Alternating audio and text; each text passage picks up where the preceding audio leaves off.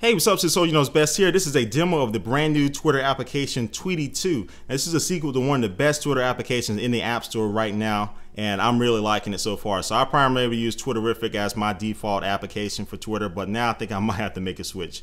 Tons of new features and enhancement in this version. So you can see here the layout is pretty much, the layout hasn't changed too much. It's very nice, simple, clean layout. But one of the new features in here that I really like is that ability to actually be able to refresh them and how easy it is to refresh your tweets. So it's not a new ability, like I said, but it is something that's very simple the way they implemented it. So all you need to do to refresh your tweets is to scroll down and release.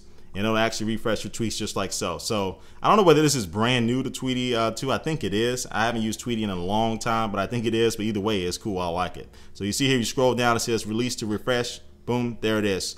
Also, if you want to go ahead and search within your timeline here, going to start searching for a tweet that you saw earlier, so you know the person that sent it, but you don't want to scroll through all of them. Go to start typing in, it'll automatically populate some of the close matches. There are my tweets right there, just by typing in SOL. That stands for something else, but we ain't gonna go there. All right, and basically the timeline is very slick, very smooth. I really like the timeline. Everything is good with that.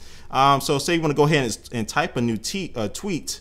I can't talk today, but a new tweet, and so you can go ahead and start typing in here just like so. But right here where it shows you the characters remaining, if you click on that, it'll bring up this some more options to do within here. And again, a lot of these things aren't new, but I think they are very well implemented. Some applications do have these, some don't. So this is very good that this one does have them. So you can take a picture straight with your camera and upload it. You can choose one straight from your photo library or picture like so.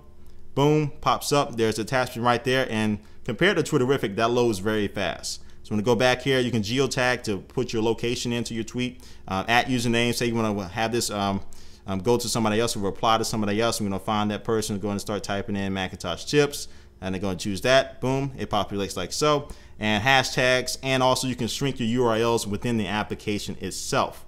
So that's good. And if you wanted to send it, go ahead and send that. All right, and you see here at the bottom here, these are all your options.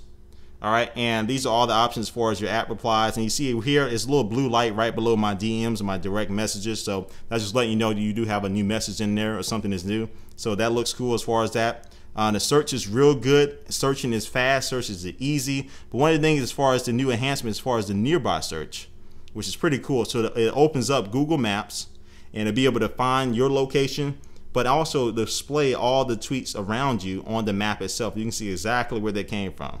And I'm going to go ahead and cover up my location here just for safety reasons. I do have some stalkers out there. But anyway, you go ahead and scroll through the map. You see the little radar right there searching for any new tweets nearby. So go ahead and see if we can locate some here on the map. And boom, there's somebody, well, two people tweeting on the highway. Well, hopefully I'm not driving next to them, but I do the same thing, so I can't complain. But anyway, you can go ahead and click on there. It shows the person who's tweeted it, exactly what the tweet was, and it shows the location right on the map. So this is pretty cool. Now, this doesn't work for all the tweets. You got to have your location services enabled for this, so so you won't have any stalkers like me. I don't have that enabled, but I really like this to be able to see. And also, you can go to the regular list view if you wanted to. All right, and let's go to my battery's low, but let's go ahead and go to let's see here, my profile.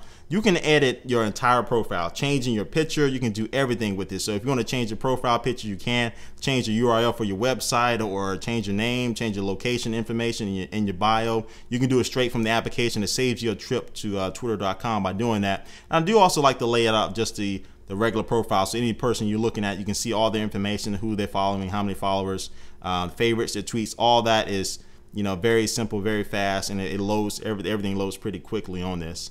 And this one's taking a long time. All right, there it is. All right, so you can see it go through all of them, scroll through all of them, and actually be able to see all of them. Some applications don't allow you to see all the followers. Like I saw that in Twitterrific. You don't actually load up all the followers. It's kind of weird. But other than that, it's good. And it does have some extra services like Tweet Blocker, Follow Cost, and Favestar.fm. I don't know what those are, but it is in the application though. But overall, I'm going to cut this here. So Tweetie 2 is available. I believe it's $2.99 in the App Store. I think it is worth the price. I definitely do like it. A lot of good things with it, but I give it a thumbs up. I give it a salute. That's Tweetie 2. But thanks for watching this video, and I'll catch you later. Peace.